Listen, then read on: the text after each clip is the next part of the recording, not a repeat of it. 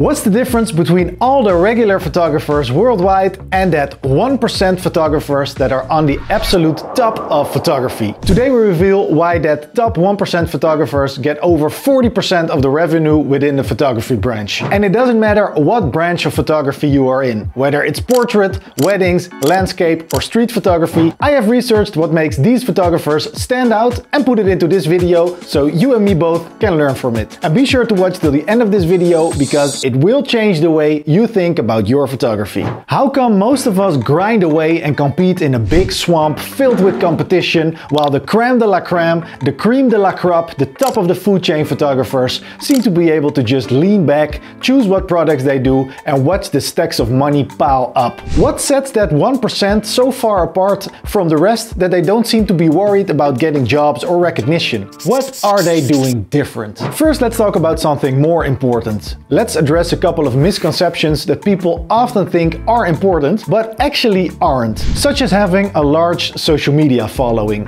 It is true that many top photographers have a lot of followers, but their success isn't solely dependent on that. The foundation of their career lies in their photography itself, and the followers are just a byproduct of their talent and skill. If we judge the success of a photographer only based on metrics such as followers and subscribers, we won't find the best photographers, we'll find those who excel at playing the social media game. So what defines the top 1% of photographers? How do we measure something like true success in photography? Success is subjective, just like the notion of good photos. However, for the purpose of this video, let's consider the top 1% of photographers as those who are highly respected within the photography community, earn a substantial income, and have the freedom to express their creative vision. Well, I believe that Johnny McJohnny is the best photographer in the world. His photography is genuine and authentic compared to those commercial sellouts. All these kids these days with their Peter McVillain and Sean Fucker, they don't know what good photography truly is, and I do. Johnny McJohnny is a talented artist, and it takes a talented artist to recognize that. Well, of course, it's perfectly fine to be a fan of Johnny McJohnny, and his photos may indeed be exceptional. However, my point is that the top 1% of photographers go beyond being very talented artists. They have reached the pinnacle of their genre. Everyone wants to collaborate with them, emulate their style, or achieve similar success. Everybody knows the top photographers at their genre. They just run the show. And that's what sets them apart as the top 1%. I often hear photographers talk about another photographer who is extremely successful in their field. And this person sells many books, gets a lot of deals and sells a lot of prints. And some photographers tend to downplay their achievements, saying that what they are doing isn't really exceptional. Bro, let me tell you, that guy's just a one-trick pony. He's only successful because he's good at advertising. Did you know his father paid for his first camera? Talk about getting it the easy way. Let me tell you, bro, he's not even a real photographer. He has a team, they do everything for him. He just comes in, presses the shutter button. Woohoo, impressive! And he only shoots digital. What a dinosaur. It's possible that these kinds of remarks stem from a hint of envy. It's important to remember that just because someone is skilled at sharing their story or marketing their work, doesn't mean that they aren't talented photographers as well. Now, let's reveal their secrets. And spoiler alert, it has nothing to do with photo editing, compositional techniques, or with camera brands. The top 1% of photographers distinguish themselves from the rest through a combination of skill, experience, creativity, and professionalism. They have a deep understanding of the technical aspects of photography. They know how to use their equipment effectively, and they can adapt to various shooting situations. But that probably applies to you too. But here are 4 things that might be different. These photographers often have a very unique and distinct style, and they are better at holding on to that style. They possess a creative eye and are skilled at capturing compelling and visually striking images within their own style. They have a knack for finding interesting perspectives, using color and light creatively, and telling stories through their photographs. Take Dutch master Bastiaan Wout, for instance.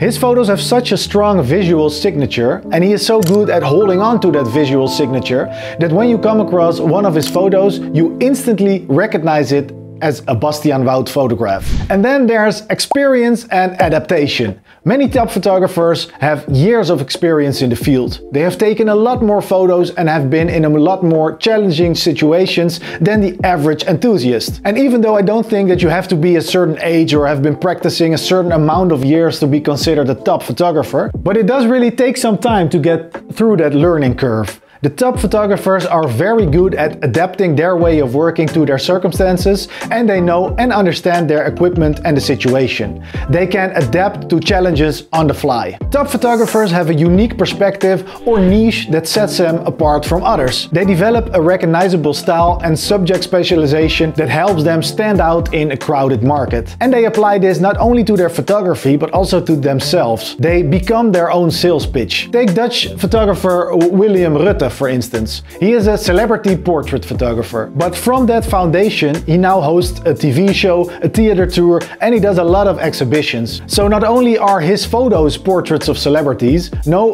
we all know him as the celebrity portrait photographer.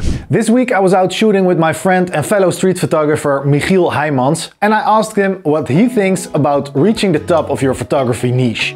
Well, the thing is that, as Henri Cartier-Bresson said, your first 10,000 pictures is shit, so you really have to put in some effort. I think just going out there and making all those photographs will eventually improve your game, and that will lead to some recognition at one point. Michiel also wrote a book about street photography, so let's ask him how he feels about using other tools such as books to become a household name in your photography niche. Yes, I did write a book.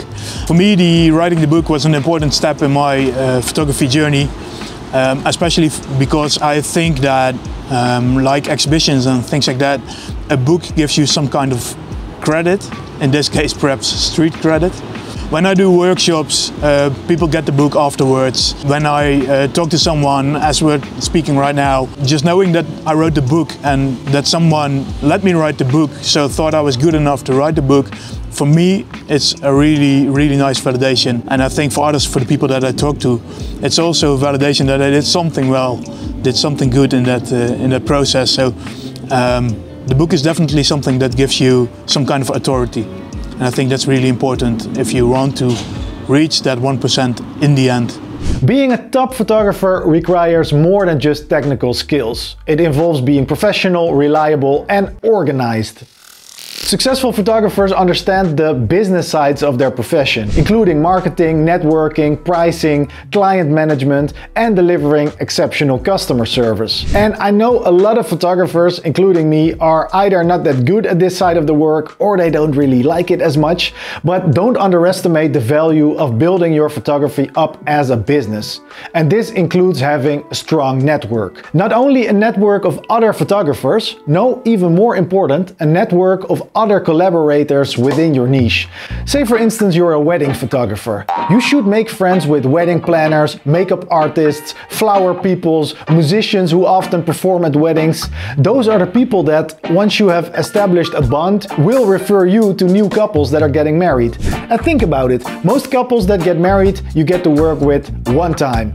But most wedding planners and makeup artists, they will refer to you weekly. So my friend, it's time to define your niche, try to get to the pinnacle of your niche, treat your photography like a business, and invest in your network. And maybe you will join that select few of top photographers. I know I have a long road to go. And if you want some more videos about creativity, you can check out this video right here, because it will help you get more out of your photography.